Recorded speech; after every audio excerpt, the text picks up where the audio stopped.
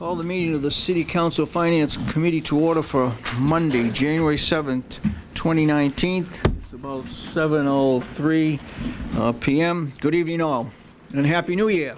Nice to see you. And nice to see you. And let's hope it's a great year. Let's hope that 2019 can be a little bit better than what 2018 was, and let's hope that we can finally start to see some peace in this country and we move forward instead of some of the other games that are being played. But in any case, that being said, we'll have a full agenda here, I believe, in the in the course of the year in itself. But before we begin, I just want to take a couple moments, because if not, I will forget. Anesthesiology left me sleeping too long. There's sometimes when you start to forget things. So I don't want. While I'm bright and alert right now, I want to just make mention of a couple housekeeping matters that I think we just need to tend to. But it'll be better now than at the end. But I don't want to take time. This will be my last meeting as chairman of the Finance Committee.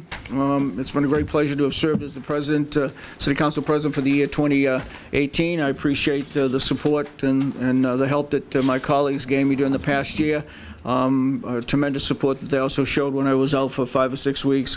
Tremendous support from my colleague, the immediate past president, as he still is, and he filled in for me when I was out. But I appreciate all the well wishes as people see me even to now say, hope you're feeling better and doing good, and I am, and I appreciate that. But I do want to take time, because we forget some people that really help behind the scenes. It's like Good Morning America just isn't put together because of Robin Roberts and Michael Strahan and all, and George. What's his name? Because he doesn't enlighten me that much. But there is a team that's behind that helps us, and I do want to take time to thank. I know Mel is out sick this evening, but I want to thank Connie for her support this past year. I know she was with us for a small bit and then moved into a different position, but doing a good job there. I do want to thank Erin. She's come into the position in the last 3 months, and she's done an omen's job, and I'm sure you'll do fine with the new council president as well. And I know Beatty, I had spoken to Beatty before she had left. She moved to California, and I hope she's doing well out there too. I do also want to take time to thank the Deputy Superintendent of Schools and Ken Thompson, Director of School Buildings, for all the times we had to move around, and they worked with me in doing so and making sure that we were, at a comfort level. And here we are now. We're still here, and hopefully we won't be here for much longer. But I do want to just take time also, because probably won't be here at the end. But I also want to thank. I know Nick is here from the mayor's office. Nick's the chief of staff to Mayor Carpenter, and I want to thank Nick, because Nick and I worked very well together when he came on as the chief of staff. And you're not dying, right? No. What's that? You're not dying. No, but I just want to thank people. I believe in thanking people. I know, but you're just... Yeah, okay. Yeah. Well, if I'm taking too long, that's too bad. You sound like you're leaving or something. I'm not going anywhere. I'm going to be watching you. Am I any will, Counselor? Oh, there's no will. But I just also want to touch base to thank Nick, because he does a great job in the mayor's office, and I do want to just stretch out for whatever it's worth or whatever people have to say.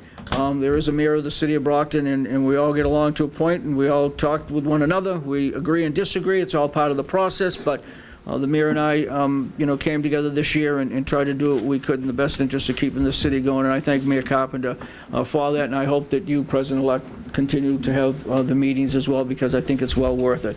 How it works out, but that's how it goes. Elevator's still in the process.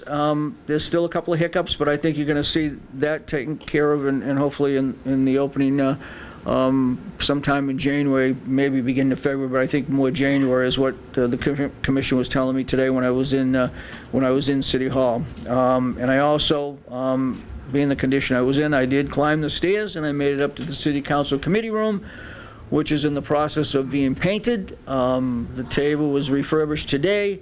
There's going to be some other new furnishings coming, so there'll be a different look in the committee room, and I pointed out all of the things that I just said. It's almost like get rid of that junk, and I pointed. So let's hope that it goes gone, because I'll get yelled at from the clerk, but that's okay. The sound system, we need to have a meeting, and we need to get that really rocking and rolling. That's something that you and I are going to have to talk about in the next week or so we can put everybody together in a room and get that done. And then the last thing, I'll just conclude just by indicating that interviews will be continuing this week for the CFO position. It's narrowed down to, I believe, 6 candidates that are going to be coming before us between Wednesday and Friday. And at that point in time, we'll narrow it down so the mayor has something to work with within the next couple of weeks. So that's a position that you know, has to be filled, but it's not going to be filled with you know, hopefully I hope it's filled with somebody that's got the same caliber of the person that's leaving, but that's not been said yet. So with that being said, you have a revised agenda in front of you. I believe it is, only because we just added a couple of names. But before we even do that, just a couple of things with the agenda. Item number 1, Madam Clerk, you want to read item number 1? Appointment of Tanya Tillman of 1092 North Main Street, Brockton, to the Elections Commission for a term of 4 years. Invited Tanya Tillman, Cynthia Scrivani, Executive Director, Elections. And Tanya sent us an email and could not be present here this evening. She is out of town, so at this point I would look for that to have a motion to be postponed to the next finance. Second. Motion been made and seconded that we postpone to the next finance committee meeting. All in favor of that? Opposed? That'll be, and it should be January 22nd, which would be a Tuesday. Remember, Martin Luther King Day is the 21st.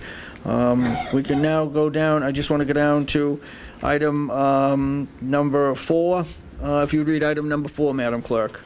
Appointment of Donald Dobbins of 21 Hemlock Street, Brockton, as a constable in the city of Brockton for a term of 3 years. Invited Donald Dobbins.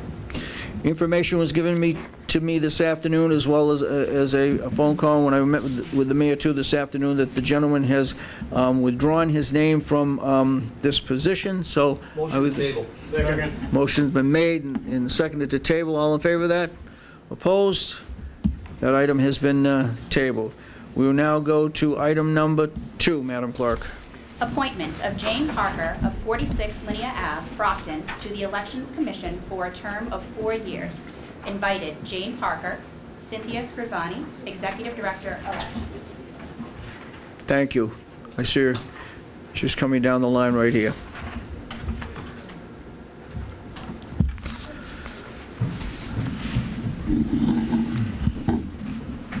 Good evening, Jane. How are you? Good. And yourself? Anything you'd like to say to the council? Nope, just coming to hopefully help out with City of Brockton.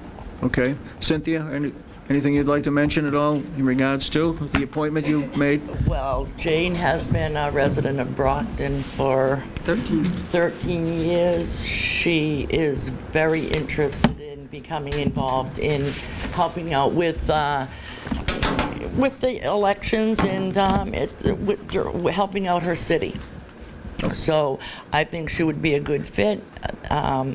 She is a registered Democrat, and she is a citizen of Brockton. So. Very good. Thank you. Question, Councilor Cruz. Thank you. Just a question. You did mention that she's a Democrat, so I see if we're appointing 2, the Elections Commission is made up of 5 members or 4? 4. 4. And who is not coming back? Catherine Mallard and Henry Sylvia I'm going to be finished. Okay. are finished, and they're both Democrats. Okay, thank you. That's and good luck, and Thank you. just make sure you spell our names right when we. You know. Thank you. Favorable recommendation back to full council. Motion's been made and seconded to send back to the full city council with a favorable recommendation. All in favor? Opposed? Goes back to the full city Thank council. you. Thank you. Go to item number 3. Appointment of Eugene S. Marrow of 128 Healy Terrace, Brockton, as an alternate to the Brockton License Commission for a term of 3 years. Invited Eugene S. Marrow. Mr. Merrill?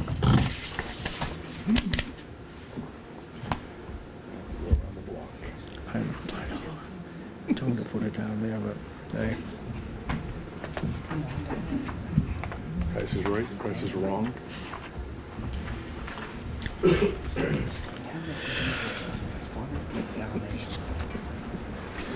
Mr. Merrill, how are you this evening? I'm fine, thank you. No stranger to some of us or all of us, to be truthful with you. Nice to see you. Thank you. Pleasure to be seen. Anything you'd like to say to the council at all? Or? Yes, just briefly, I'd like to first of all thank Mayor Carpenter for giving me an opportunity to serve on the License Commission, especially in memory of my brother Harold Bo Merrill, who was on the commission.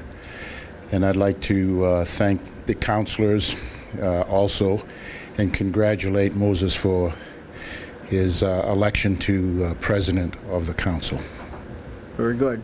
Any other? With that, I'd like to make a motion to make a favorable recommendation. Motion's been made and second to send back to the full city council with a favorable recommendation. All in favor? Opposed? It goes back to the city council with a favorable recommendation. And thank you, and we appreciate you for stepping in, and I'm sure you do just as fine a job as your brother did. Thank you. Thank you. Appreciate it. Appreciate it. Madam Clerk, we'll go to item number 5. Ordered that the following named sum be, and the same is hereby appropriated as the same was submitted by the mayor as follows. Total appropriation of $165,000 from stabilization fund, $165,000. To Law Department property purchase for the acquisition of the 34 Cottage Street property. It is intended that this property will be for the benefit of the Council on Aging. Invited, Honorable Mayor William Carpenter, Karen Fravel, Budget Director Finance, Philip Nazarella, City Solicitor, Janice Fitzgerald, Director of Council on Aging. Councilors, just before we take this particular item, I did ask the mayor if he would give us it's just a synopsis of the Rock Stadium in Shaw Center to where we're at, and it's not for discussion purposes, no Q&A. It's just him giving a synopsis to us because he did send us an email today on the tour that I, with him and some other department heads, went on Friday morning for about an hour. We both didn't climb the roof, though, but we did go through pretty much the whole stadium and the conference center. So it's just, again, it's just brief. That's it. No question, no Q&A. And then we'll probably, within the next 3 or 4 weeks, where it's located in my ward, I'll get together with the mayor, we'll file a resolve and move forward when he has much more further information to talk about where we need to go here. Mr. Mayor, thank you. Well, good evening, Mr. President. Good evening, councilors. Happy New Year, everybody. I did momentarily consider going up on the roof, but I wasn't sure who I could trust to hold the ladder for me, so. So I nixed that one. As was notified to the council last week, the city did take control and possession of the Shaw Center Campanelli Stadium complex. The Brockton 21st Century Corporation that has been a long time custodian of the property provided us with paperwork on December 31st acknowledging a default on their loan agreement with the city and voluntarily turning over the basically the keys to the city. They did so in a very positive, cooperative nature, and have pledged to work with the city for a smooth transition. The first step of that process was on Friday when Mr. Gallerani, the former executive director of the B-21, who has been their point person in the stadium for the last 3 or 4 years, met us at the property on Friday to provide a walkthrough of the both the Shaw Center and the stadium, an initial look, primarily for the benefit of the building commissioner and some of his tradespeople, and also for the facilities department of the school department, who I believe will be looking to for some assistance with the at least the short-term maintenance of the facility. Mr. Kasseri did send me an email today that I forwarded to the council with his punch list of immediate items that he feels need to be addressed. And these are not long-term fixes. These are simply, to use his phrase, to seal the envelope of the buildings, present prevent any further deterioration or damage, stop the roof from leaking, prevent freezing of pipes during the winter, that type of thing. And so that I did share with the council today, and I think those are mostly things that can be performed by the city. At the same time, he has initiated taking a good hard look at what the major immediate capital needs are to bring the facility back to the condition that it should be in. And there was a report, a survey prepared for the B-21 about 3 years ago that took an extensive look at capital needs. And I think that's probably a starting point, but obviously there have been additional changes over the past 3 years since that report was compiled. So I've asked Mr. Kasseri to prepare for us an analysis of what he thinks are the immediate capital improvements that must be made, major systems that cannot be allowed to go any further. And as example, things like roofs, HVAC, leaking water, things of that sort that need to be addressed. I believe a reasonable timeline for that is maybe 2 to 3 weeks. He really needs to bring in some different specialists in different areas, have someone come in and take a good look at the HVAC, et cetera, and for him to compile that report to the council. I would like to schedule an opportunity for the council to tour the full facility with Mr. Kasseri. My suggestion would be if you could give him a couple weeks to put that initial analysis together. I think the tour might be far more beneficial to the council with the opportunity to have some initial recommendations in front of you and ask to be shown and have the opportunity to look at some of the various issues that have been outlined to you. I had a conversation with the incoming council president, suggested, if we needed to do that on a Saturday to accommodate the various schedules of the councilors, we certainly will accommodate that. And as we've done many other tours, we may want to do a couple times through so that we don't bring a quorum through at once, or the other option would be for the council to post a meeting. But we do want to make it available to you as soon as possible to have a chance to go through and look at it. But I think it would be much more helpful if we could have some initial recommendations from Mr. Kasseri. My belief is that we need a short-term plan to make sure that we preserve the asset, regardless of whatever the highest and best future use of the facility turns out to be. There's no scenario where it does not make sense for the city to restore the asset to good working order and to preserve it. And so I think that we would work with the council on a short-term plan for 2019. I believe that some of these fixes that are going to be immediately necessary will take a little time, particularly in light of the fact that we have to be aware now that the city has taken back possession. Anything that we do over there is subject to procurement. So some of these larger ticket items first are going to have to be brought to the council for approval, but then subsequently have to go through a procurement process which takes a couple months.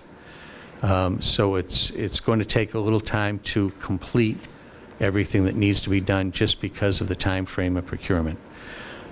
So I would look very much forward to, in the near future, coming back with Mr. Kasseri with some type of presentation for you, and to also at the same time work with the incoming council president for a scheduling of a tour of the facility for the council. Okay? Thank you, Fair Mr. enough? Mayor. Okay, that's Okay. fine. That's great. Appreciate it. So the item is the item is Cottage Street. Cottage Street now. We're there with $165,000. So we go have ahead. quite a few people here that can be of assistance on the Cottage Street acquisition. I'll just try to lay it out for you, set the groundwork here, and then we can bring up whoever you'd like to ask questions of. As you're probably aware, the Council on Aging for some time now has been seeking to expand the COA, the Mary Cruz Kennedy Center. And I don't think there's any doubt or question that we do need to expand the capacity. For a city the size of Brockton, the facility is undersized. Our senior population continues to grow, and to be able to provide the types of programming and services we need to provide, we need to make it larger. The COA, through both their board and their building committee, has been working very diligently at this to come up with a plan. I think that has really come together over the last few months to the point that they're ready to go forward. The building committee of the COA came to me recently identifying this particular property on Cottage Street and requesting that the city acquire the property for the purpose of creating additional parking. Parking is already an issue at the COA at its current size, and an expansion of the COA will not be possible unless we can create some additional parking in the immediate area. So that is the request and the intent. I believe that even right now, prior to an expansion of the COA, there is an immediate need for additional parking. It is within a block of the Superior Courthouse, it's within a block of the Y, along with being within a block of the COA. And we know that both the courthouse and the Y, along with the COA, none of them have sufficient parking. So I think there is an immediate need for parking in that area. There's another point I'd like to make before I turn it over to them. Oh, I think it's also important for you to be aware that our state legislative delegation has been also working very hard on seeking funding for the addition to the COA. Representative Cassidy is the lead, but with the full support of the entire delegation. And just very recently, at the end of December, Representative Cassidy was successful in having a $2 million allocation for an expansion of the COA included in the bond bill that was passed and signed right at the end of the year. Now that, to make sure everyone understands, that does not make the money immediately available.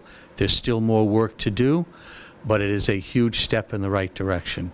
And that means now the continuing work is to get it into the budget, get it through the legislature, and I have a lot of confidence in our delegation to be able to do that, and obviously we'll be lobbying the administration simultaneously. So I think that we can see the funding for this addition on the horizon, but we do need to address the parking situation. I also know as we go up to the Hill with our delegation to lobby for the funding for this, that if we're going up there asking for a $2 million allocation to build an addition, we've got to be, the city has to be willing to put a little skin in the game also. And as this critical need for parking has been identified, this is an opportunity for the city to be able to acquire the parking, which I think will make our case even stronger up on Beacon Hill to show that the city's fully committed to the COA expansion going forward. So with that, we have members of the COA here in the building committee, Attorney Nasrallah, so whoever you'd like to ask questions of, we'll make them available. Mr. Mayor. Councilor Cruz, you have a question. I'll ask the questions and then whoever can answer them best. Obviously, even if we weren't doing the addition, the parking is a nightmare over there. So I assume this is the corner, the house that's on the corner and surrounded by the St. Patrick's parking lot, correct? Yes. Okay. It was formerly a church, formerly No, a it's temple. not. So I we're, got it wrong. which Which one? Well, help me with the one. Which one? Do we have? Okay, good. That's what I'm asking. So this is the church up? Okay. Right, the former church, former temple. Okay, so it's up a little ways. Okay. Yeah, it's three, I think it's 3 lots up from the one that you described. Okay, so 165 purchase, what's it going to cost us to knock the building down? So I spoke with Mr. Kasseri. He's given me a preliminary estimate of $40,000 and said that that is probably plus or minus $10,000 depending what there is for potential hazardous materials inside the building. Based upon the age of the building, he's assuming we're going to see asbestos with piping and asbestos around the boiler and that type of stuff, and that is factored in. But 50 on the high side, 30 on the low side, Okay. but 40 probably being a best estimate right now until we get in there and see exactly what's in there. And then we need to, once we build that parking lot, we're going to have to fence it off and gate it.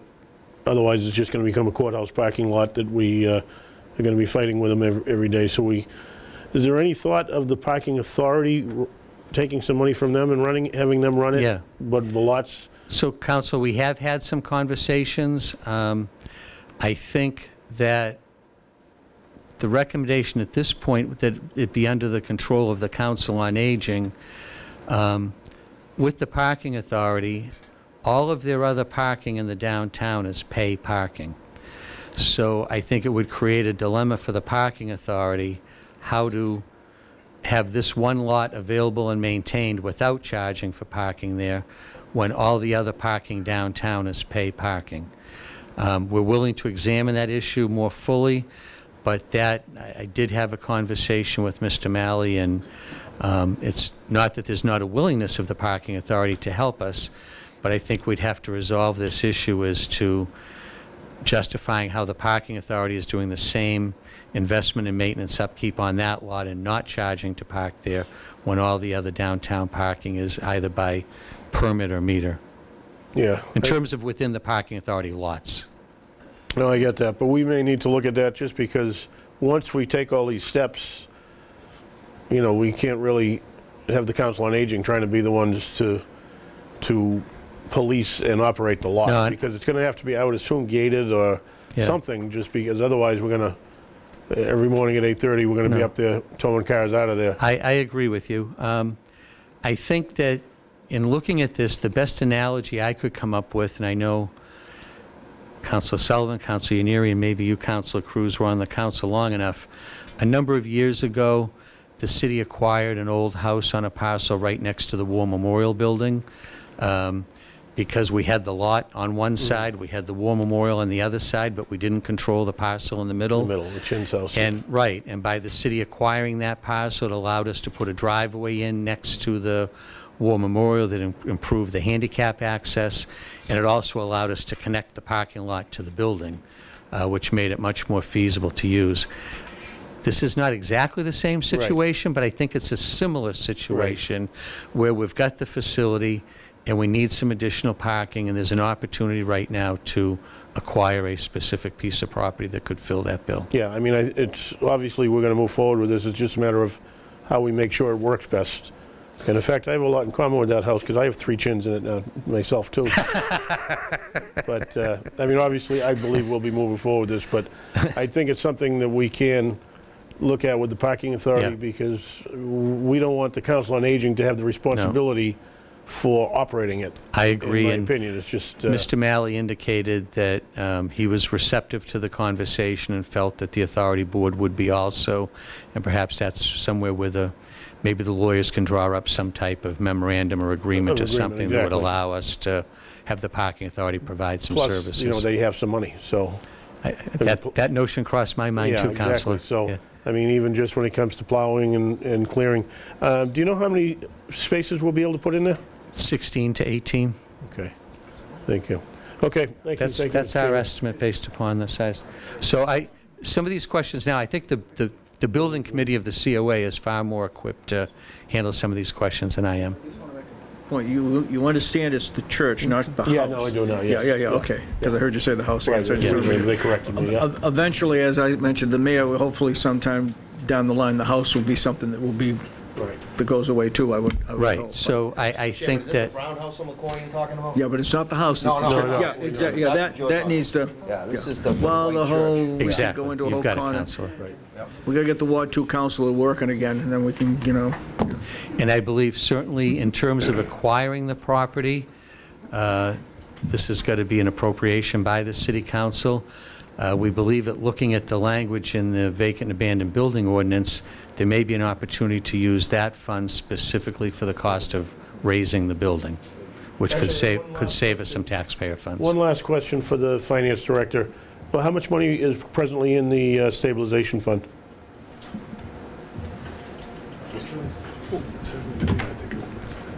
this? Good evening, councilors. Good evening. As of December 12, 2018, we had $4.7 million available. Thank you. I'm all set. Thank you. All set, yeah. Councilor Farwell, you had a question? I guess I can ask the Council on Aging. I looked at all of your agendas, and I looked at the minutes of the meeting. Is this something that the council has fully discussed and voted on?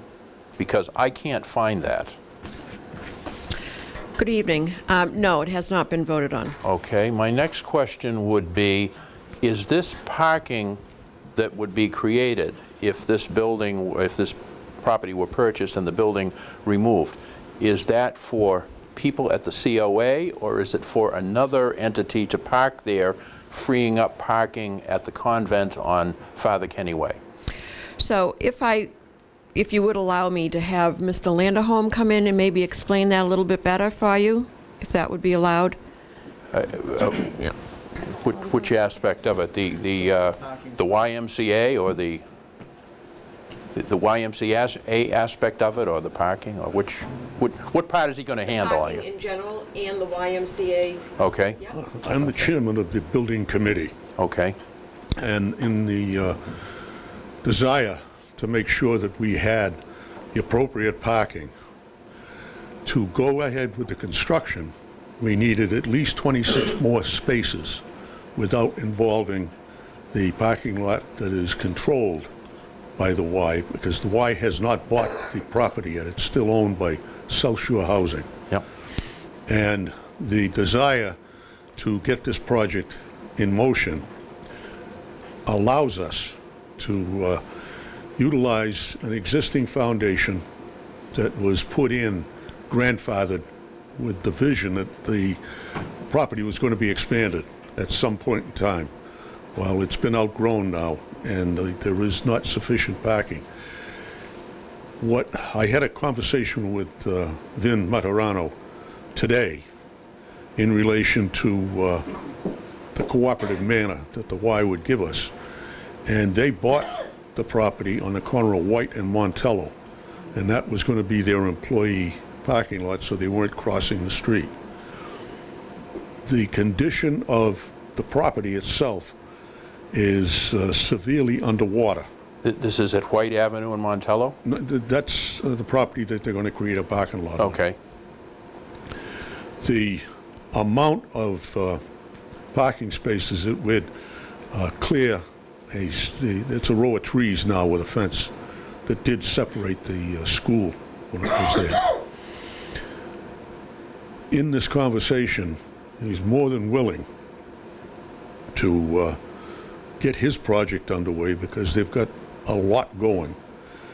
I don't want to disclose because it was privately held, but they have a plan to use the Sampson Funeral Home lot for their parking for the time being, because they don't have any services. The lease is all but up, and things are going to change drastically. Right, so I guess I'm going back to my original question. If the building at 34 Cottage Street were purchased, and if that were turned into a parking lot, yep, is it the representation that we will have COA visitors park there? Yes. And then walk down to the COA? That's correct. Okay, so it's strictly for COA parking, not for any other reason? Strictly COA. Okay. Do we have any written agreement with the Y with respect to what they may or may not let us do? Is there anything in writing? There is nothing in writing because they have a management authority, but South Shore Housing, which is in the process of being sold to the Y, yeah, has an appraised value of the property is at $1.4 million. The debt is $2.25 million. So they've got to work out a lot of details because there were 6 separate grants that were granted South Shore Housing to create it. So they've got a lot of cleaning up to do financially before they can change ownership. And on top of that, the migration of contaminants from the Sims tire site is following the aquifer to the river. and is passing through this land that is partially under the blacktop. But if we're not going to build anything on it, it's acceptable. Doesn't have to be remediated. Just so that you have a visual. That what's in red is proposed to be the addition. It's 9,000 square feet. It will accommodate an additional 275 to 300 over what you have there now. But did we just not find out that you're in a floodplain and you're only 3 feet above, I don't know whether it's the river or the brook, and then, in other words, have we not reached a point where we have to be careful what we do there simply because of the possibility of a floodplain problem? We have advanced to the Corps of Engineers because they're responsible for all waterways. We have requested it's called a buttress wall. It is an additional 6 feet, and that takes it out of the floodplain. Carl, could you watch the mic? I'm sorry. I'm sorry. In any event, that whole general area is in the floodplain. And the Corps of Engineers is going to look at it favorably because the bank on the south side of the river is much higher than it is on the north side of the river. So putting a buttress wall would be the expense of the Fed, not the city. And it would have an earth berm from the 2 foot down from the top onto the ground so that water would not penetrate in the area. But we don't have a commitment in writing from them yet, correct? No, we do not. Okay, now I have another question, and that is, and someone can answer this for me, why would we pay $165,000 for a piece of property that sold in February of this past year for $150,000? Why would we, if it was sold and then the gentleman who bought it, who I understand is a pastor, found out that the building was so compromised he couldn't remodel it and it would have to be demolished. So why would we take money that's really the property of the taxpayers and pay $15,000 more than that which was paid 6 or 8 months before the mayor signed the purchase and sale agreement? The answer that I feel is correct for that resolve was the parking that was necessary to be grandfathered into the foundations that I had mentioned that were already in the ground. It was built on the floodplain to begin with, and known to be, but they said it'll be all right. So the foundations are already there.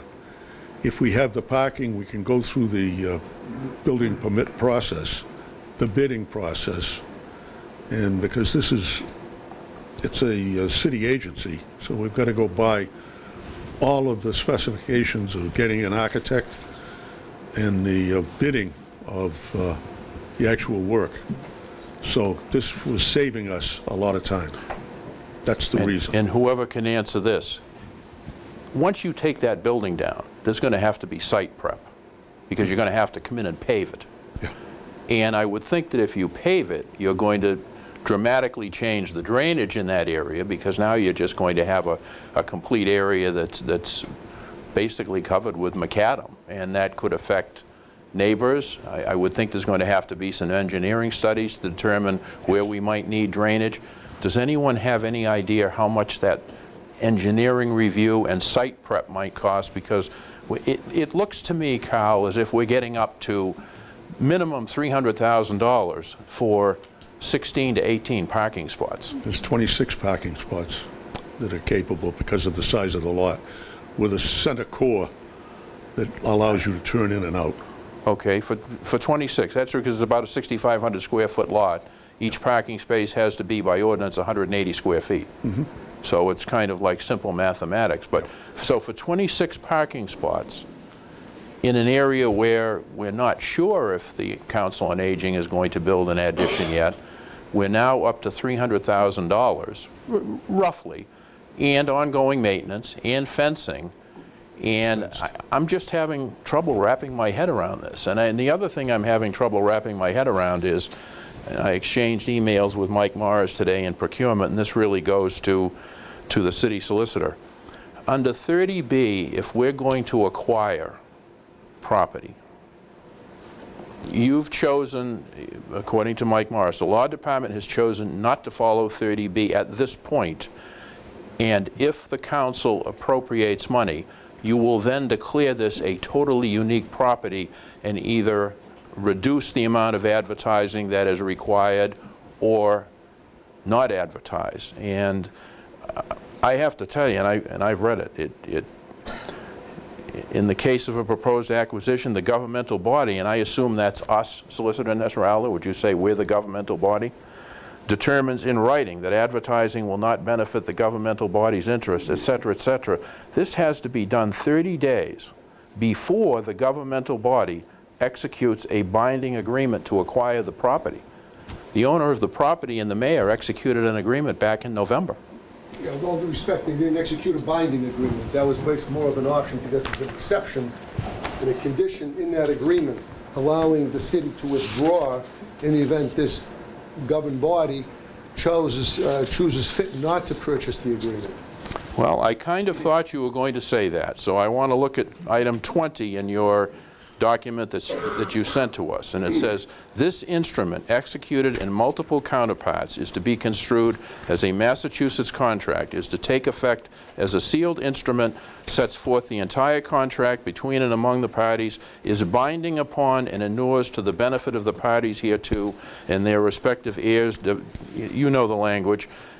If two or more persons are named, etc., and then it says the only way you can get out of this is if the parties agreed to it. So I guess, and I get what Carl is saying, but if we need 26 parking spots in that area, why on earth wouldn't we do an RFP? Find out if there's anybody else around there that might lease space to us, provide space to us. The bank-owned building that is Stillman Tire might very well want to cooperate with the city. I don't understand why we wouldn't benefit from at least putting those feelers out and asking people to respond. And then if no one responds, then if you're left with absolutely nothing, then obviously you go on to the next option. But we have skipped a step that, to me, would be fundamental. Well, I respectfully disagree that it's fundamental because 30B allows for the exception of bypassing some of the guidelines if you have a unique property. And this is a unique property.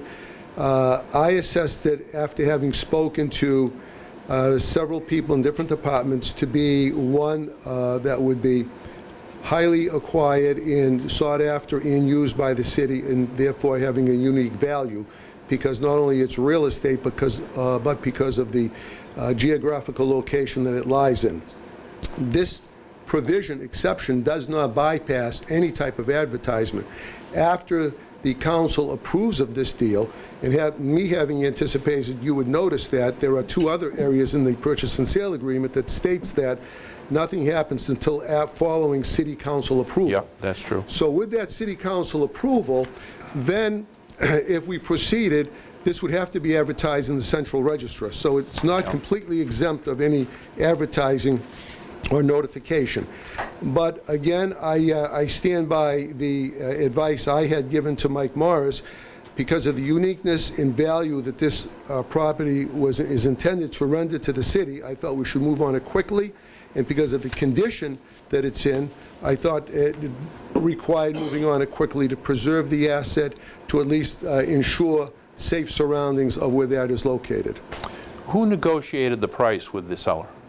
The price was listed, and I negotiated through Stephen Donahue. I tried to bring it down. He said the gentleman paid, as you indicated, $150-some-odd thousand, and he wanted a $10,000 or $15,000 profit. It did not appear to me to try to argue over the $15,000 was going to be worth losing the asset. In the broad spectrum of things in real estate, $165,000 is not a high value. Point taken that there is going to be remedial work, there's going to be fencing requirement, safety issues. That would be part and parcel if we bought it for $25,000. Yeah. But I still thought because of the uniqueness of that property and its location, it was valuable for the city to acquire, with all due speed, without cutting any necessary edges. So that was the advice I rendered. And I would say to you and to my colleagues, I certainly respect all of the work that's been done. I mean, obviously, there's been consultation, conferences, and information exchanged. I would feel a lot more comfortable if the parking authority were dipping into their revenue and spending $165,000. But I'm sitting here and we have no agreement from the Y. We have really nothing in writing from the Army Corps of Engineers. We have the need for 26 spaces, but it looks like we're going to spend possibly up to $300,000 to acquire those 26 spaces. And I would have preferred that we had declared the property unique, have the City Council vote on that. You then come in with the suggested purchase price, have a detailed analysis of what we think the engineering costs would be, the site preparation costs, the paving. I have no idea what a square foot of paving costs now, but it just seems to me, folks, and you've heard me say this, I think we sometimes jump without having just basic common sense information that we really should have to make financial decisions. And it's not that you're for or against a project, but how do you say, okay, I'll go with the 165 and everything else is kind of nebulous? And once we do that, the mayor has every right, or the Council on Aging has every right to come back and say, well, you know, you already authorized the 165, so you don't have a choice. You got to go forward. And I don't like to be in that position. I like to see things very meticulously spelled out in some type of a one-pager or two-pager. If we do this, we will most likely incur the following costs. Here are the timelines when this could be done. Here are the anticipated maintenance costs. I have no idea what fencing will be. Will it generate any revenue? I have no idea. I'd probably like to hear from Mr. Malley or someone else. If we acquire this and turn it into a parking lot, would we generate any revenue? Because that certainly offsets whatever monies might be expended by the city or approved by us. So I guess I've got a lot of unanswered questions, a lot of issues for me that just, you know, 165,000 maybe doesn't seem like much, but we're jumping without knowing exactly where we're jumping. And with that, Mr. Chairman, I thank the people who provided information, and I would yield back. If I may just make one statement, I acknowledge what Council Powell said. I can't disagree with his line of logic. However, this property, and I think it's important to for everyone to be aware, was being marketed by the realtor and by the owner. And there was a concern on my part, and it was my advice to Mr. Morris, that this property could get snapped up under anyone's eyes and it would be gone. And all of this conversation would be moot. So those questions are relevant, but they wouldn't exist if this property was not acquired by us. So I felt we should pull that trigger for, in the broad spectrum of things in relation to our budget, was rather a minuscule amount to have that piece of property at that location. So I do acknowledge the worthiness of that line of inquiry, but I believe was offset by the not a rush to judgment, but to buy it before someone else did. Thank you, Mr. Attorney. Councilor Nicastro. Thank you. Yep. Thank you very much. You're Good welcome. evening. Stay there. Don't go anywhere. First of all, I've got constituents here, and we've got a nice crowd from the Council on Aging, and so I just want to tell you this past week has been very difficult for me. Since the tax bills came out, I've gotten calls from Ward 4 constituents. They're all seniors, and their bills have gone up, and they're really worried about their ability to pay them. So I'm slowly trying to figure out how to help them. And that's that weighed on me. It kind of spoiled my New Year's Eve, because I just really care and I treat the money as it's my own. So I'm a business attorney. I'm also a real estate attorney. And so I'm approaching this as a business matter, and I'm evaluating it as such. This is the agreement that your office, the law department, sent to me. That's correct. I got it in the mail on Saturday. And I noticed that it's dated November 5th. And it's been fully executed by both parties, right? So it's been around for 8 weeks. Well, the agreement was drafted the 5th, yes. Okay. I don't recall the date it was executed, the 5th. Yeah.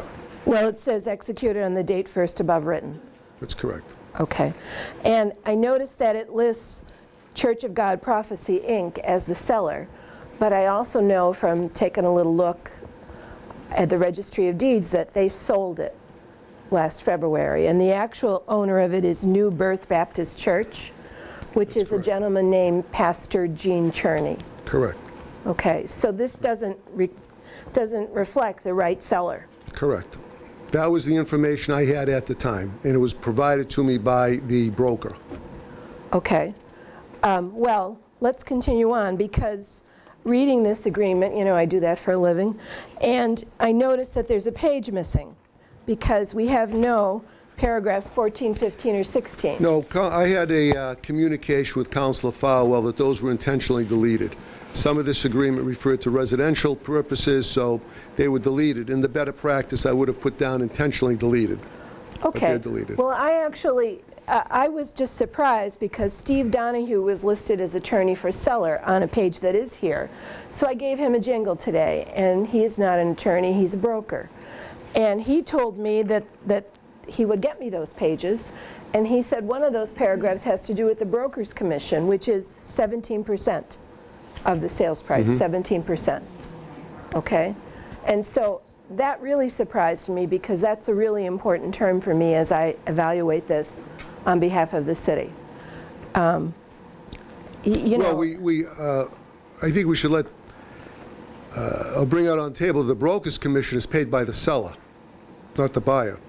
that's right. So And I don't, if it's 25%, you know, it's not coming out of our pocket. And a smart buyer always wants it listed on their purchase and sales agreement, because they want it to be very clear who the person is going to be paid and who's paying that person, right? Well, not necessarily. It's irrelevant to the ends I'm trying to achieve, whether or not it's the Steve Donahue, if it's 17% or 15%. Okay, well, this is an agreement that doesn't list the correct seller, all right, and is missing... It's a successor, correct. And is it missing a page, okay? And that's what I was asked to look at. And I have to tell you, and I don't know who's behind it or anything, but I'm kind of disappointed in the presentation of all this, because you're asking us for $165,000 at a time when my constituents are really hurting because their tax bills have gone up. So I'm really sweating these details, all right? And well, what's the particular detail, Counselor, you're sweating, and I can perhaps help you with it, because the bottom line of the effectiveness of that contract, I think, is relatively clear and understood between both parties. So if we want to go through each page of the 15 pages, we can do that, but I think it's understood between the two parties. well, I don't have 15 pages, so maybe you have a different one than I do. Whatever amount of pages there are there, I think it's understood what the contractual intent is between the parties. Okay, To well, acquire that property in exchange for that price. well, as a member of the organization that's being asked for the funds to make it happen, it's not understood to me. I think it should have been laid out. I also think we should have had a narrative, some kind of something that would explain to us exactly what's going on here. Now, I did speak to a member of the Council on Aging's board today, and the first that person heard of it was today.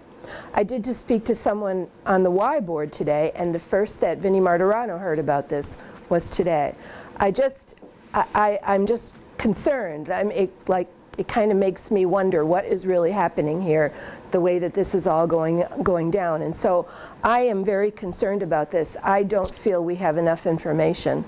I don't feel we have complete information, or I'm wondering about accurate information. And so I put that out to you. I think it could have been done better. I just wonder what's really happening here. The agreement is to acquire a piece of property for a set price. And that's basically the bottom line analysis of it.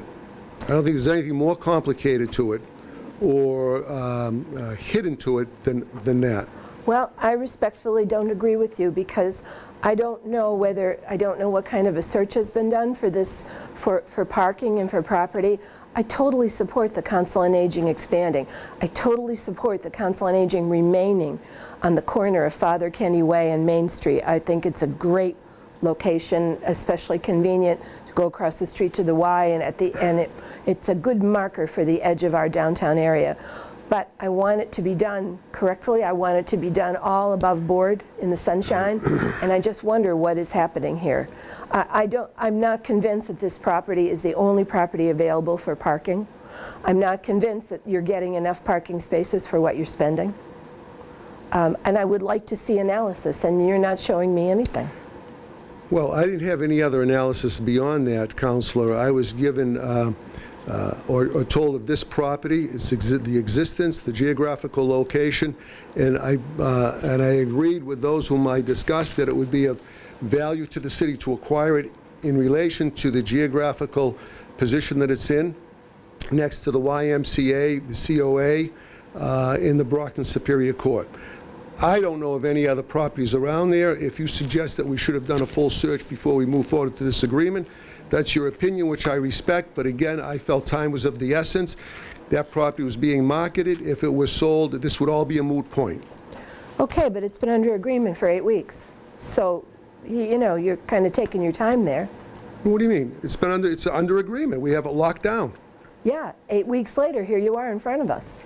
I mean, it's not that much of a rush, is it? Well, it was a rush. No, I said it was a rush to acquire the property. I didn't say it was a rush to come and discuss it with you. It's a rush to acquire, secure the property, so we could then come before the council.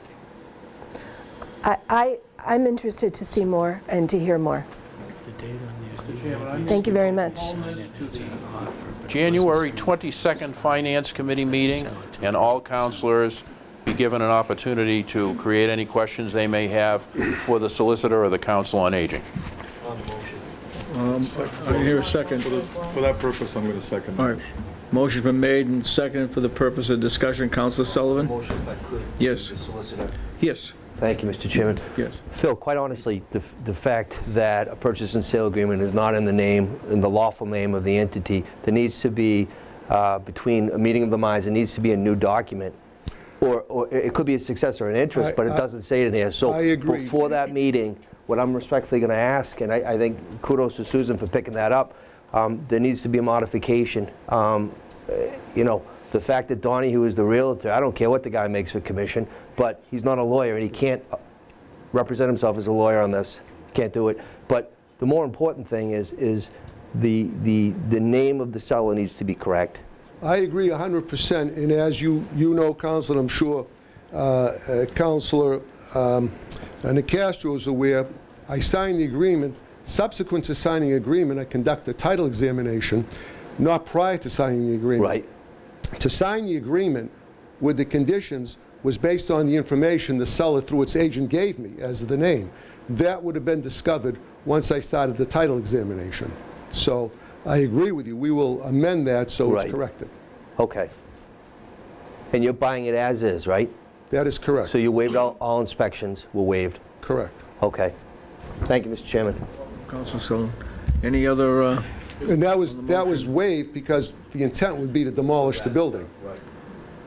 Motion was made and seconded on the motion. Councilor Fowler? I would ask you, Mr. Chairman, if you'd get together with the incoming president and ask for some information on a proposed or suggested or recommended budget total in terms of acquiring the property, demolition, site preparation, paving, fencing, and all other costs, so that we'll have something in front of us that will tell us, if we do this, this is what the residents of Brockton can expect will be expended. And then I think we'll really be in a position to make an informed decision. Okay. That being said, all in favor of Councilor Sullivan on the motion? Kyle, you know I support the Council on Aging 100%.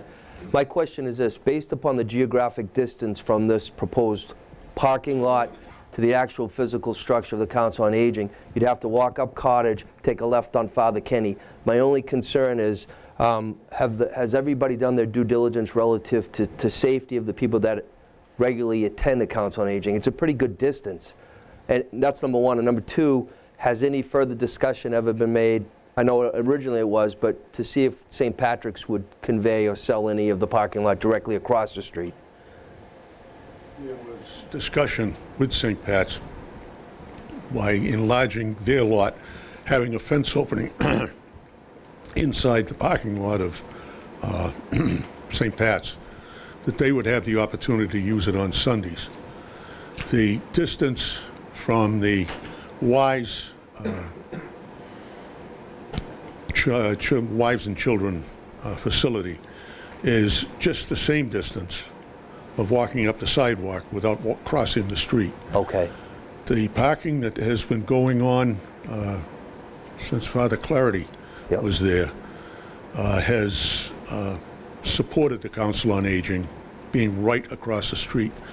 And the request was to be adjacent to the bungalow that's on the corner of Cottage and Father Kenny.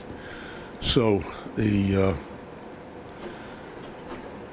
question of studying it, it was, there's a siting board that we've got to follow under 149 and 7C to choose an architect. We've been very fortunate that BKA, through Kevin Payton, who's the principal down there, has given us schematics, drawings, the deed information on the property was from an engineer over in Northeastern who sold his business. The engineer that bought it has all of the records. That's according to Kevin. That proves what background is going to have to be required. But we still have to go out to bid for an architect and an engineer to perform the tasks that you're asking to make sure that we have a viable program. The fact of controlling that parcel of land is, as the good attorney said, it was paramount to making this project work in a short time. You'll recall that I had commented on the fact that in talking with Vinnie Maturano, I learned of the only the management of that property is under the Wise control. South Shore Housing still owns the property, but it's financially $2.25 million against an appraised value for the total property of $1.4 million. So they've got to come up with details on how they're going to solve the financial strife. So that the South Shore Housing wants to sell. They don't have a clean 21E in the area where it's blacktopped. So that there's moving parts. And what we can stabilize is an opinion that it's an important ingredient because we've grandfathered through the engineer's records. We're in a floodplain, but it can be resolved. We can get construction going, and the favorability of that one section of road from Warren Avenue to Main Street, the intent was to show a river walk that tied in to Talia Park from Warren Avenue right up to Main Street, because the land would be buffered in that whole distance, and the size increase is a very positive move for the council. So, thank you, Mr. Landholm. Thank you very much. Thank you. Thank you, Mr. Chairman. Thank you. Okay, motion's been, on the motion, Council Borger, did you have anything? Okay, all right. A motion's been made and seconded that we postpone this item to the January 22nd Finance Committee meeting. All in favor of that? Opposed? We have 2-3 in opposition, I believe, right? Yes. It goes to the next FinCon for January 22nd. Madam Clerk, next item. Thank you all for participating. Madam Clerk. Ordered that the following named sum be, and the same is hereby transferred as the same was submitted by the mayor as follows. Transfer in the amount of $131,900 from ambulance receipts to fire department purchases of services in order to purchase EMS coats, a vehicle for fire department single division, to replace the aging dispatch computers in fire alarm, mobile computers, two-way radios, portable radios, to maintain connection to Comcast between fire alarm and EMS stations, and to improve portable radio programming upgrades. Invited, Michael Williams, Chief of Fire, Karen Duval, Budget Director of Finance. Good evening, Chief. How are you? So this is usually an annual time when we come up with some costs to use these ambulance receipt funds. Deputy Chief Galligan usually is responsible for this, and this is his list of items that we feel we need this year. Take a favorable recommendation by the full council. Seconded to send back to the full city council. Favorable recommendation. All in favor? Opposed? Goes back to the full city council. Favorable recommendation. Thank you, Chief. Thank you. Item number 7, Madam Clerk. Ordered that the following named sum be, and the same is hereby transferred as the same was submitted by the mayor as follows. Total transfer of $40,000 from Fire Department purchases of services to Fire Department overtime in order to pay for the active shooter response training and equipment that happened in November. Invited Michael Williams, Chief of Fire, Karen Preval, Budget Director, Finance. Second. Motion made and seconded to move favorable back to the full city council. All in favor of that? Opposed? Goes back to the full city council. Thank you, Chief. Item number 8. Ordered that the following named sum be, and the same is hereby appropriated as the same was submitted by the mayor as follows. Appropriation of the total grant funds in the amount of $1,750 from Massachusetts Emergency Management Agency to City of Brockton Emergency Management Agency fiscal year 18 to 2019. Hazardous Materials Emergency Preparedness Grant Fund. This funding will be used to purchase office equipment and supplies to assist with the emergency planning. No match required.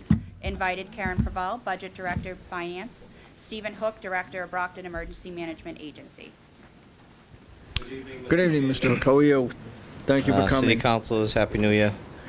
So this is just a standard HMEP grant that we get for office supplies for planning purposes. On the motion, Council Rodriguez. Steve, I just wanted to ask you a quick question in terms of, you said this is a standard grant that you normally get or you apply for. Correct. Is the amount a set amount, or do you ask for that amount? It's a set amount set by the state that varies from year to year, depending on how much money they get from the federal government. So this is basically the top. Correct. The most amount, the most that you could actually get from this standpoint. We always ask for the most we can get. Okay. All right. Thank you. Thank you, Steve. Thank you, Mr. Chairman. Motion's been made and seconded to send back to the full city council. All in favor? Opposed? Goes back to the full city council. Madam Clerk, number 9. Ordered that the following named sum be, and the same is hereby appropriated as the same was submitted by the mayor as follows. Appropriation of the total grant funds in the amount of $20,460 from Massachusetts Emergency Management Agency to City of Brockton Emergency Management Agency fiscal year 2018 Emergency Management Planning Grant Fund. This funding will be used to purchase a new 2019 Ford F-250 or equivalent. There is a match required on the amount of $19,536.50 from Stabilization Fund, $19,536.50, to Emergency Management Fiscal Year 2018 Planning Grant Fund. Invited Karen Preval, Budget Director, Finance, Stephen Hook, Director, Brockton Emergency Management Agency. Mr. Hook again. Good evening. So a little bit of background on emergency management vehicles. When I started 5 or 6 years ago as the emergency management director, we had 3 vehicles. A 2003 Crown Victoria, which has 180,000 miles on it. Currently, it is out of service because it failed inspection. 2001 E250 van has 164,000 miles on it. It is out of service because of failed inspection. And our primary vehicle now is a 2004 Explorer, which has 121,000 miles on it. And we're starting to have issues with it. The bigger problem that we have is there are sometimes during emergencies and other non-emergency situations where we have to move equipment around and people, and it's difficult to put a large generator or shelter equipment in an Explorer. So we have the option to get this grant. Again, this was the maximum that they would provide us for this vehicle. Happy to answer any questions. Any questions, councilors? Council Fowle. No, actually, I was going to make two different motions, one on the appropriation and one on the transfer. But if I'm reading this right, there are two different. Yeah, this funny we used it. Appropriation of $20,460 and then a transfer of $19,536.50 from stabilization. Have I got that right? It should have been two separate. That's all right. Yeah. Second. So I'll do the appropriation first. Yep. Favorable. So we're taking motion's been made and seconded in regards to the $20,460 appropriation, correct? Yes. All in favor of that?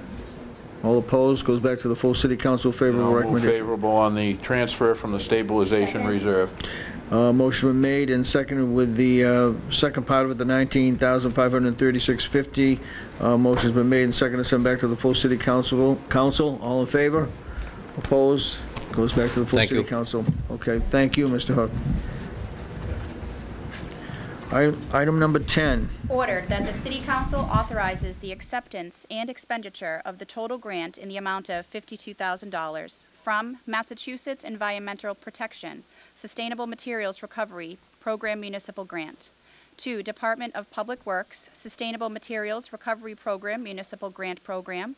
This grant will be used to defray the cost of purchasing 96-gallon wheeled containers for the new curbside single-stream recycling program. No match required. Invited Karen Pravell, Budget Director of Finance, Lawrence Rowley, Commissioner of DPW. Good evening, Mr. Commissioner. Good evening. How is everybody? Can I? Good. Happy New Year. Yeah, nice. Happy New Year. Yeah. He always looks so tan. I was a beach bum for 18 days. I was a beach bum. I just got back Saturday night. He sat under his palm tree that had lights on it. Yeah, I'm starting. But anyway, councilors, this is a no match grant. I've been up here before for these, and we're just going to use this money towards the purchase of the new recycle. Second. Motion been made and seconded to send back to the full city council. All in favor? Thank you. Goes back to the full city. Thank you. Chairman, if I could. Councilor. I just wanted to let people know, because I wasn't aware of this until I went down the other day, but I went down to see Pat Sullivan, and I paid $55 to buy a second recycle bin. There was a lot of Christmas presents at Sullivan's this year, so we had to do a lot of recycling. But anybody in the city of Brockton could go down there, spend $55, buy a regular one. Or what Pat Sullivan made me aware of is, if you're a senior citizen and you have the big recycle bin, right, the real big one, they have smaller ones that you can just call the city of Brockton DPW. They'll go to your house, take the big one, and they have smaller ones. About the same size as the rubbish barrel, but it's a recycle. I wasn't aware of that, but it's good information to the general public. Oh, it's like trading your car. Yep, just like trading your car. Yeah, okay. Thank you. Thank you. I got a coffee mug on. Who would I ask about trading in my car? Yeah. Yeah. Item number 11, Madam Clerk. Ordered that the City Council authorizes the acceptance and expenditures of the total grant in the amount of $3,360.02 from Executive Office of Public Safety and Security Office of Grants and Research, Highway Safety Division, fiscal year 2019, Traffic Enforcement and Equipment Grant Program, to City of Brockton Police Department, fiscal year 2019, Traffic Enforcement and Equipment Grant Program Fund. These grants will be used to pay police overtime to conduct traffic shifts during the National Drive Sober or Get Pulled Over mobilization running from December 13th through the 31st, 2018. If there is not 8 hours of overtime traffic patrol during the DSO-GPO mobilization, the grant program's equipment for fiscal 2019 will be forfeited. No match required. Invited John Crowley, Chief of Police, or his designee, Karen Pravell, Budget Director of Finance. Favorable. Second. Motion's been made and seconded to send back to the full city council. Favorable recommendation. All in favor? Opposed? Goes back to the full city council. Thank you. Item number 12. Order that the City Council authorizes the acceptance and expenditure of the total grant in the amount of $3,497.40 in the form of 18 car seats from Executive Office of Public Safety and Security, fiscal year 2019 Child Passenger Safety Equipment Grant. 2, City of Brockton Police Department fiscal year 2019 Child Passenger Safety Equipment Grant. These funds will be used to purchase car seats valued up to the amount of $3,497.40. There will be no money exchange between EOPSS and the City of Brockton Police Department, no match required. Invited John Crowley, Chief of Police or his designee. Karen Preval, Budget Director, Finance. Councilors, any Favorably. motion been made and seconded to move favorable to the full city council? All in favor? Opposed? Goes back to the full city council. Thank you. Ordered that the following name sum be and the same is hereby appropriated as the sum was submitted by the mayor as follows. Appropriation of $75,000 from Commonwealth of Massachusetts Department of Conservation and Recreation to the City of Brockton Parks Department in order to improve the Danny Goodwin Playground. Invited Timothy Carpenter, Superintendent of Parks, Karen Preval, Budget Director, Finance. Good evening, Mr. Carpenter. How are you? Good evening, councilors. I'm fine, thank you. Anything you'd like to mention or? Move favorable. Just take. On the motion. Was a motion made and seconded? Second. Motion was made and seconded on the motion. Councilor Azak. Good evening, Mr. Carpenter. Good evening. Just refresh my memory. Which one is the Goodwin Park? Is that Danny Goodwin is right by East Middle Junior School? High. Yep. Okay. Do you what would we improve them? Just I know there's Well, basketball courts. It's a little bit of cart before the horse. I didn't want to go too much, without actually accepting the money first. But there's some existing areas that I think we would like to improve over there. Okay. Thank you. On the motion? On the motion, I want to Councilor. mention all three of these that are coming up. A stupendous job by our State House delegation on these three. In a year when there was not much money being given out at the State House for anything like this, our delegation, the three state reps and our state senator, did a great job of bringing back money that's badly needed for our playground. So I just wanted to mention the four of them. So. Just on the motion, though, they left out the one on West Chestnut Street, which we need to work on, and you know which one that is. I wish they had come and talked to me about it before they jump, but I'll get the money on that one. Don't worry, I've already started to do that. So, but in any case, any other, Councilor Nicastro? Good evening. Thank you for coming. Mr. Carpenter, I'm just wondering, since you're not sure what you're going to do, when you have a plan, would you come back and inform us of it, how you're going to spend this money? Absolutely. Great. Thank you very much. Thank you. On your own little swing, right? Any other questions? I did swing too. Motion was made, seconded, sent back to the full city council with a favorable recommendation. So be item number 14, right? Mr. President, Mr. Chairman, I'm going to ask if we could take 14 and 15 collectively in the form of a motion. Motion made and seconded. We take 14, 15 collectively. All in favor? Opposed? Take them collectively.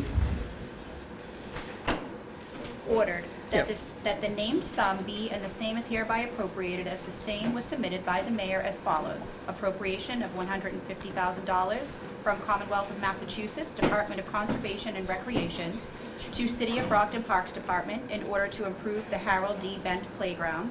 Invited Timothy Carpenter, Superintendent of Parks, Karen Preval, Budget Director of Finance. Ordered that the following named sum be and the same is hereby appropriated as the same was submitted by the mayor as follows. Appropriation of $75,000 from the Commonwealth of Massachusetts Department of Conservation and Recreation to the City of Brockton Parks Department in order to improve the Lyndon C. Nelson Playground. Invited Timothy Carpenter, Superintendent of Parks, Karen Preval, Budget Director, Finance.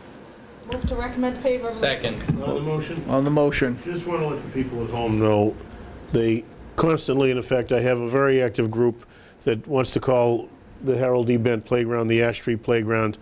It is not the Ash Street Playground. It is named for a former mayor of the city, a great Brocktonian who still has family in the city, the Harold D. Bent Playground. And Ash Street Playground is fine. We don't hate the name, but it is the Harold D. Bent Playground, and one of the few good Republicans we had in this city. So. I think you just ruined it. Thank you. You're welcome. Motion is on the motion. I assume it's the same thing. The money's coming in. You don't quite have a plan yet? We have a little bit better of a plan with Bent Playground. Okay. There is the large old tennis court area, which, you know, has been in some disrepair for quite some time. Sure. I think we will focus most of these funds on that particular area. Okay, and what about the Nelson? Nelson Playground, again, you know, I think we have some older swing sets over there that are Sure. really in dire need of replacement. Sure. There are some new regulations coming forth with what you can use as a base under play equipment. Yes. Wood chips are going to be no longer considered ADA accessible, so we may have to look into doing, unfortunately, a very expensive poured-in-place rubber underneath those Rubber swing stuff. sets. Yeah. But that's a detail that we're still working out. Okay. Will you come back and tell us when you've I got will a give you a plan full and a update. budget and all that? Yep. Thank you very much. Thank you. Motion made and was seconded to send back to the full city council with a favorable recommendation. All in favor? All opposed? Goes back to the full city council. Thank you, councilors. Thank you, Mr. Carpenter. And I'll be in touch with you guys, the one on West Chestnut Street. Yes. Oh, no. It will be taken care of. Trust me. Trust me, it will. It's a relative to Paul Stadinsky, so I'll make sure of it. Just before we depart, there is somewhat of a partial type of list, which I will go through with you, President-elect, in regards to a couple of items that are still on, that have been held. I've held them for some time, and I know one of which is, Council Fowler, I don't know where you want to be with the creating a parking and traffic commission in the city. We've been holding on to that since spring. I don't know what you want to do there. Yeah, I'll confer with Councilor Rodriguez. And don't forget, you still have the one with the Cape Verde Aquaria naturally coming to visit. Cape Verde, Martha Verde, whatever. It doesn't matter what they are. They're coming in to talk water, but we still have that one there. And then I think there's another one there. Code enforcement. Code enforcement is still pending with the ordinance committee. right. Is it with the ordinance committee as well? Yeah. Okay. And then don't forget, you have your last. We have a last one too that we put there, just to Comcast, and you also have the Comcast one, and your retirement will be sometime in winter there, February, March. But that'll be up to the next person that babysits. To Councilor Rodriguez through you. Yes. I did talk with the clerk today, and he said if Councilor Rodriguez could get together with him on committee assignments, they want to get those out before. Okay. I'll be your secretary the way I am with Council Monahan. That's perfectly fine. Council Beauregard. First, I would like to have moments of personal privilege. Yes, you may. Okay, thank you. All right. First, everybody, Happy New Year, and this goes out here. I just want to say, first of all, I wanted to thank my colleagues for asking the questions about the Council on Aging. Quite frankly, myself, sure, I'd love to see them stay downtown, but if they really need a whole lot of space, there's a few buildings that could be available with a lot more parking. First one that comes to my mind is Toys R Us. That's pretty big, and there's an awful lot of parking there. But anyway, just simply saying that we want the best for them, and I mean, just for someone that walks through that area and cuts through what they're referring to, I mean, for me to march around there is fine, but I'm not pushing a walker, I don't have a cane, and those are things we need to consider, and plus our wonderful climate, especially at this time of the year. But anyway, there is a police exam information session on Saturday, January 12th at 10 a.m. And this is for the Brockton Police, and if I have it correctly, for the MBTA Police for both those exams, okay? Anyone can come and check it out. To the assessor's office, they have the abatement forms and information, and you have till February 1st, because a lot of people have not been thrilled with the fact that the values of their home have gone up, and that coincides with the fact that their taxes go up. So there's an opportunity for many people to take advantage of certain situations. Also, we haven't seen it so far. I'm hoping we don't see it, but if there's snow situations, there are programs available to the seniors that they can come out and shovel and what have you. Consider that, so that's advantageous. And Council on Aging has that information, 508-580-7811. And I believe that all my colleagues also feel that we're really, our superintendent, Kathy Smith, has just been doing amazing. And the situation with the challenges tomorrow evening where they're meeting in Lowell, New Bedford, and Malden on the issue to get, you know, the equal funding for and the fair funding for our schools, and they're inviting parents and what have you to make it up there, and you know, just if possible in those locations at 7 p.m. tomorrow evening. I know it's pretty hard and it's not nearby, but again, just that all this information has been coming out to us, and you know, for everyone concerned with the situation with our schools and the funding. So thank you. And just remember the item with the Council on Aging. It was not the mayor that brought it up. It was the people of the Council on Aging that went to him and said they want to stay located where they are. So that's why you have that in front of you. So I just want to get that straight. So that, yeah, I just want to get that straight. Chairman, anything else? Thank you again for what you've done this year, Chairman. Thank you. Thank you very much. And we'll be back here next Monday evening at 7 o'clock, January 14th. I will transmit the gavel, which is my gavel, so when we go to City Hall, it comes back to me. But in any case, anything else to come before us? Yep.